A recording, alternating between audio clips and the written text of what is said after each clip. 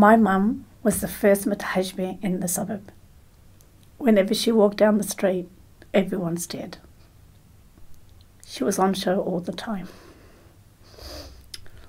We never went out if there was not an important or good reason. Going to get the milk from the corner shop became Operation Stay Safe, as we prepared ourselves mentally for abuse or attacks. Even at home, we were always on guard.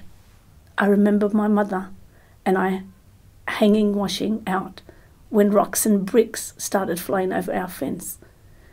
My mother grabbed me and tried to shield me, but was hit with a brick and her arm was broken. My mum is the strongest person in the world.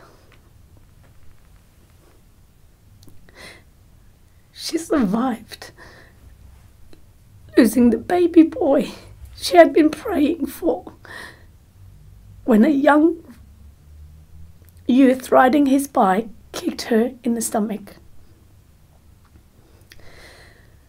The nurses left her dead baby boy next to her bed for hours before they remembered to remove him. She believed having a boy might help to protect her 6 girls. As a child, I had to witness things like my 5-year-old sister being forced to walk in the mud by a gang of bullies. My father getting into so many fights defending our rights to be Muslims in the suburbs. One time, I watched my father being attacked by 8 young men and women. I saw one of the girls jump on his back and started pulling his hair out. Seeing that made me very, very angry, because although my father was around 40, he looked like a 65-year-old with a small frame and white hair. How can they attack an old man?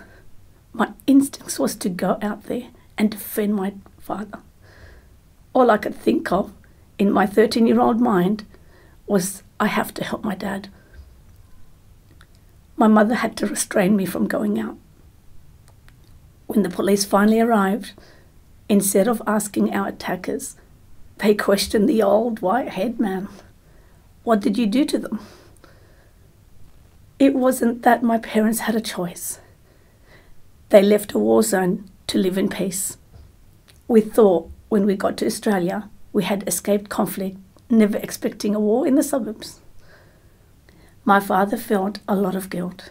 He never thought that his wife would be subjected to such violent attacks because of what she chose to wear. My father was forced into making the decision not to allow his 6 daughters to have their religious rights to wear the hijab.